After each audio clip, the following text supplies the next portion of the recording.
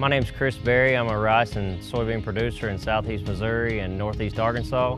And I was trying to find a way, a tool, that I could work this tough ground when I go from crop to crop without a high maintenance tool like a disc or turbo till.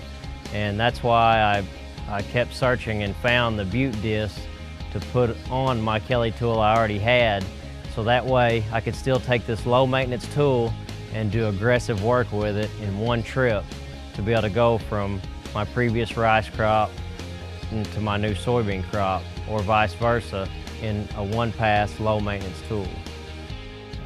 Does it look like it's cutting deep all across it? Yeah. It's getting a good bite. Just chopping a straw up, whatever straw's left, there's nothing left of it. Wherever there's thick straw, it's just shredding it. The front is really churning the ground, and the back is leveling it off good. Looks like it's doing what we want it.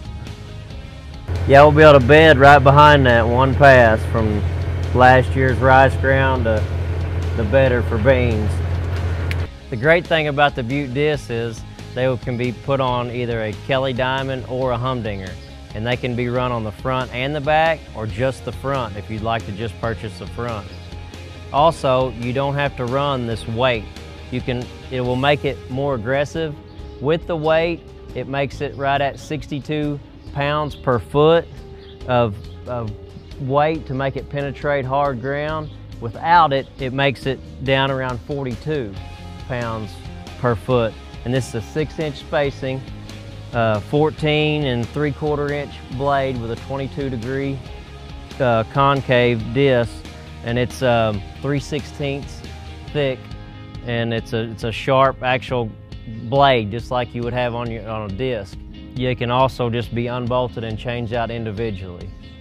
One option you could do is you could run the weighted blade in the front, and you could run just the blade in the rear with less weight, kind of like a combo chain, but in an aggressive way. This particular machine here is set up with the weights front and rear for sizing heavy residue and hard compacted soils in one trip. What's your RPM? My tractor's idle back to 1,500 RPMs, and I'm burning 0.3 gallon of fuel per acre, so that's like 50 cents an acre in fuel cost. And I didn't have to spend 2 hours greasing it this morning, greasing a whole bunch of bearings like a turbo till or a disc. Another good thing about the Bute disc on the current Diamond Harrow that you own is if you have a certain job that you prefer your links or blades that came on it, like laying rice stubble down to burn after harvest, it's not a time-consuming job to swap back. You can easily swap back to your original blades, get your burning done that you want to do, or whatever else it might be that you prefer it to be set up as, and then once that's done, you can switch back to the Bute disc for your heavy cutting or working in hard soil, or needed to work the ground deeper.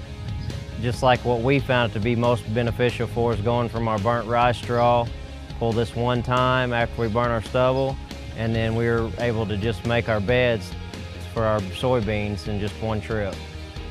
This Bute disc originated in Australia, but they are available in the US now. And if you can see a benefit on your farm like I have mine, or would like more information on it, you can contact Bute Disc directly, or you can contact myself.